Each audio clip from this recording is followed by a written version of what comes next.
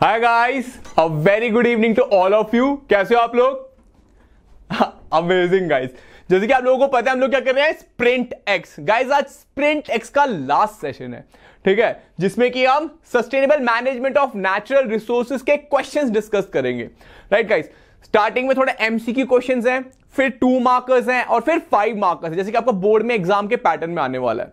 Right guys, ये questions करना important इसलिए है गाइस क्योंकि जो भी मैं करवा रहा हूं यहां पे ये डायरेक्टली और इनडायरेक्टली आपके एग्जाम में आ सकते हैं गाइस, ठीक है। तो वेरी इंपॉर्टेंट तक है ना कि आप लोग क्वेश्चन पैटर्न एनालाइज करो और किस तरह के क्वेश्चंस आते हैं उसके बारे में देखो, उसकी डिफिकल्टी को एनालाइज करो और इनकी हेल्प से रिवाइज करो गाइस। सबसे इंपॉर्टेंट चीज, इससे रिवाइज होगा आपको बहुत ही जल्दी जल्दी, ठीक है। तो गाइस इससे पहले life process, control and coordination, how do organisms reproduce, then heritage and evolution और गाइस आर एनवायरमेंट के सेशंस हो चुके हैं, उनको भी देखना। और आज हम sustainable management of natural resources करेंगे। कूल गाइस, तो आगे चलते हैं। तो गाइस ये सारा शेड्यूल था, आज हम लास्ट डे पे 16 फरवरी, ठीक है, ये सब ऑलरेडी हम कर चुके हैं।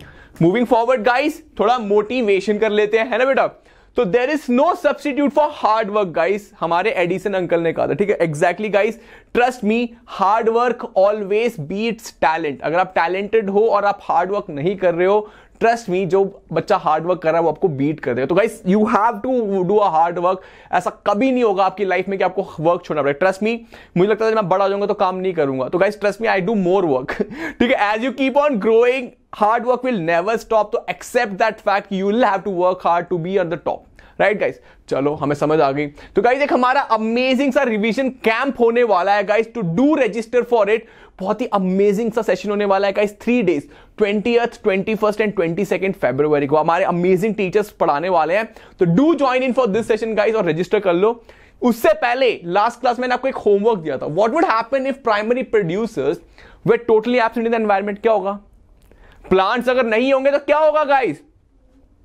प्लांट्स नहीं होंगे तो फोटोसिंथेसिस नहीं होगा, फोटोसिंथेसिस नहीं होगा तो हर्बीवोर्स नहीं होंगे, हर्बीवोर्स नहीं होंगे तो हम लोग नहीं होंगे, कार्निवोर्स नहीं होंगे। Are you to understand guys?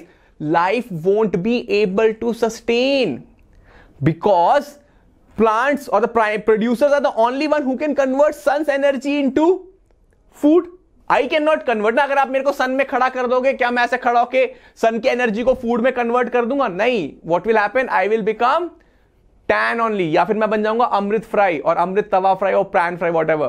Are you to understand guys? I cannot convert sun's light to food. Only plants can do that. If plants are not there, then sustaining life on earth won't be possible. क्योंकि वही ultimate source of energy है। They only, sun is ultimate source of energy, but they only can convert the ultimate source of energy into food. Hence life won't be sustained. Life can not be sustained eight primary producer would die. Primary अगर producer नहीं होगा तो primary consumer भी die कर जाएगा, and which would lead to starvation of other organisms at a higher tropical. Primary consumer नहीं रहेगा, फिर सेकेंडरी कंज्यूमर नहीं रहेगा, फिर टर्शियरी कंज्यूमर भी रहेगा, तो लाइफ कैसे चलेगी? Right guys, do you understand it? है ना बच्चे? Amazing. Hit the like button guys and subscribe to our channel Vedantu 9th and 10th, very important, ठीक है गाइस। अब देख लेते हैं आज का जो चैप्टर है हमारा। If you see, resource management, forest and wild fire, water conservation, coal and petroleum, ये पूरा चैप्टर है। I would tell you what type of question will come in the exam, ठीक है। Let's do it first guys. MCQs, as I keep saying guys, MCQs are low hanging फल है, low hanging fruit है, ठीक है। इसको खा लेना जल्दी से, ठीक है, डोंट मिस इट। तो which of these fall is a non renewable sources of energy? बहुत ही easy guys, would, sun, fossil fuels, wind.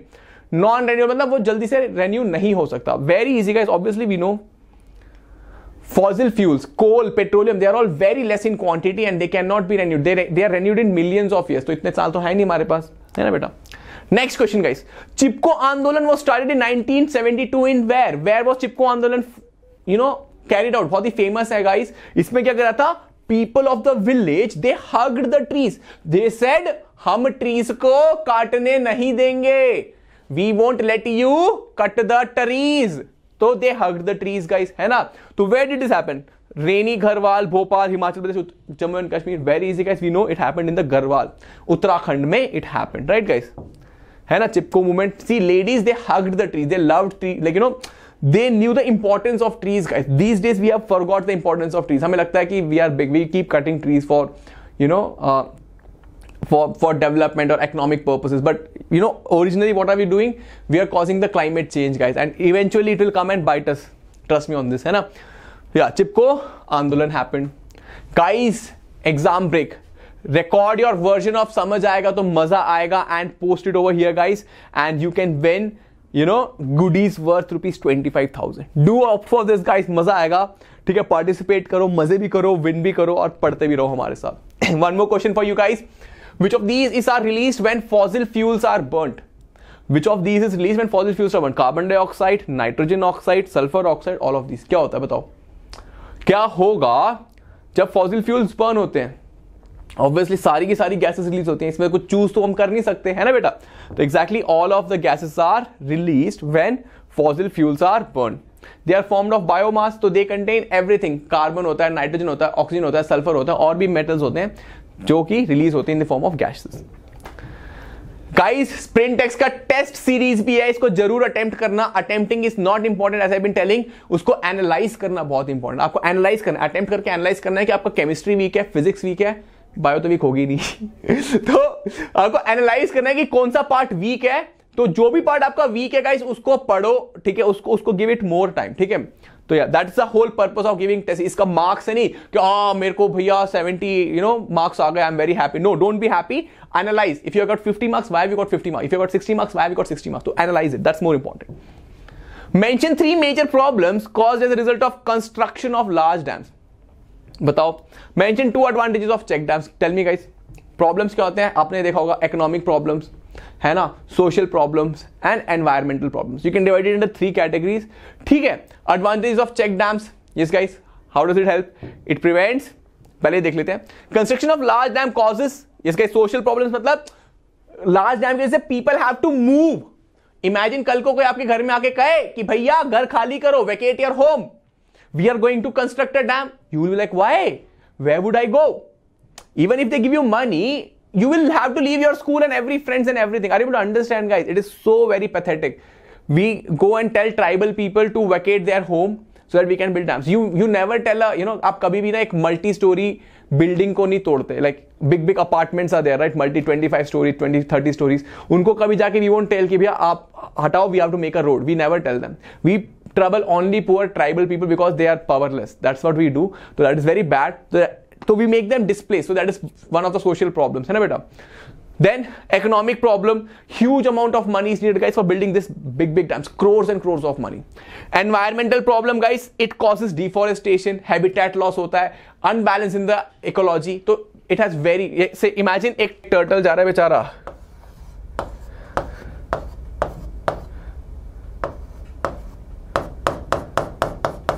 so my turtle is swimming बेचारा, है ना? Suddenly it hits the wall of the dam. He cannot cross. My turtle cannot cross बेचारा. What will he do? He will die. Dolphin आ रही है swim करते हुए बढ़िया से, है ना? आके यहाँ पे टकरा, चलो डॉल्फिन बनी नहीं, but are you to understand? They are coming and they hit a block. River के बीच में आपने एक अपना डैम बना लिया, गाइस. दिस इज बैड, है ना? तो इट कॉजेस एनवायरमेंटल प्रॉब्लम्स. तो yes guys, the next question was functions of check dams. Check dams क्या करते हैं guys? It helps in recharging the ground water. Ground water मतलब how? C, the dams are created. Check dams मतलब it reduces the flow of water basically. तो guys क्या होता है? Water सीप्स into the ground. Water सीप्स into the ground and it increases the ground water level, है ना? Also it prevents breeding ground of mosquito. It does not let mosquitoes to breed. और ये जो होता है ये रिलेटिवली सेफ रहता है एनिमल वेस्ट से. Basically guys, you can write the same thing for underground storage of water. How does underground storage of water or watershed management helps? है ना? It helps in recharging groundwater. It helps in prevents breeding ground. It also helps in protecting the water from the animal and contaminated waste. Guys, questions won't come like this. मैं आपको बताता हूँ असली ये just points है guys. इसका points याद रख लो. क्या होता है? अब डैम्स बनाओगे या वाटरशेड मैनेजमेंट में क्या होता है? ग्राउंड वाटर रिचार्ज हो जाता है ना? मस्कीटोज की ब्रीडिंग और कंटामिनेशन नहीं होती बाय माइक्रो ऑर्गेनिज्म. ठीक है, मैं आपको बताऊंगा क्वेश्चन कैसे आएंगे. एप्लीकेशन बेस्ड क्वेश्चन आएंगे guys.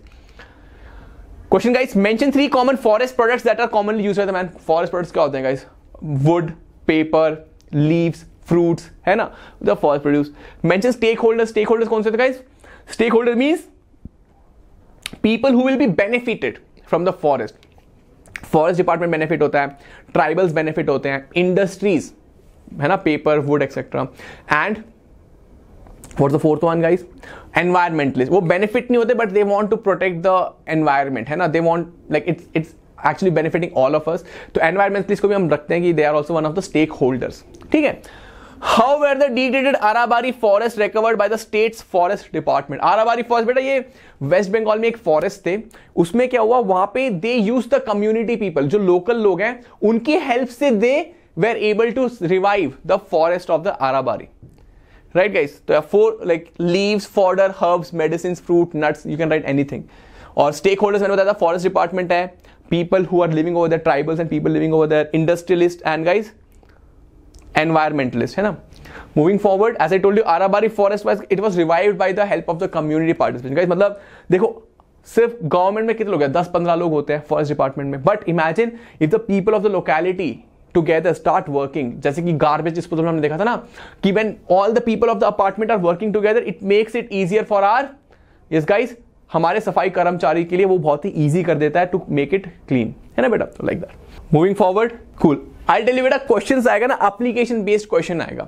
Application means like you know how can you control the environmental degradation, है ना. How can you control environmental degradation? By adopting a lifestyle of 5 hours, है ना. Then using renewable sources of energy.